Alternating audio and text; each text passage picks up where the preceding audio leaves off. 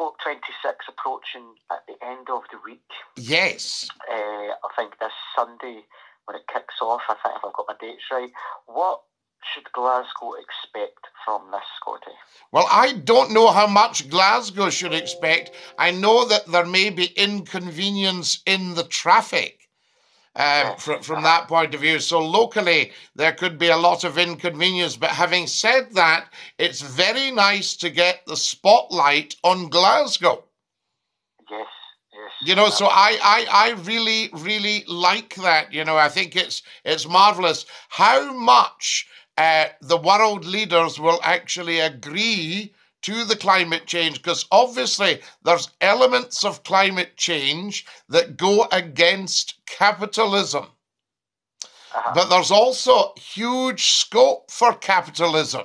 So I think a lot of people will be saying, why are we investing in expensive mines and trying to get oil and gas and bring it up from the seabed, which is very dangerous, and bring it out of the desert, when we can maybe all be putting up wind turbines and owning them and charging the people for their free energy? I suppose, does it not come down to the people that are in charge? You know, money talks at the end of the day, and if you've got big, powerful corporations in charge, they won't want to see their profits destroyed. No. And that's a threat, all this environmental, the wind turbines, the sea,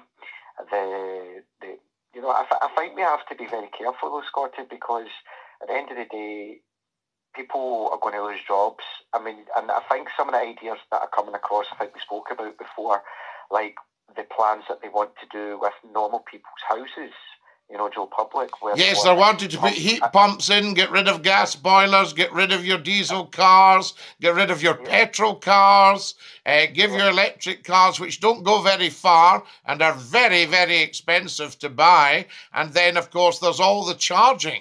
So you can go and take your car and fill it up, Kareem, you know, but I mean, where are you going to charge your car, as you so rightly said, if you live in a tenement?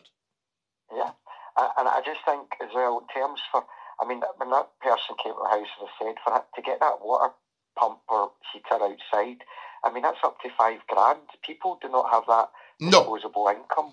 No, so there's obviously the bigwigs will be looking for ways to screw some more money out of ordinary people and put it in their pockets.